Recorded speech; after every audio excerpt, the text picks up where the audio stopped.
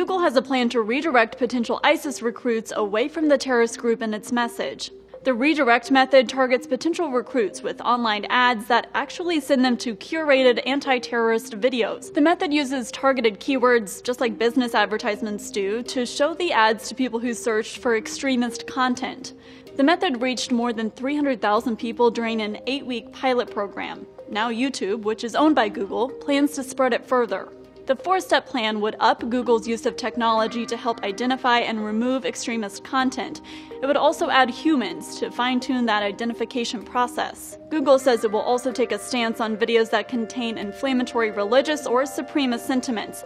They'll put warnings on those videos and make them harder to find.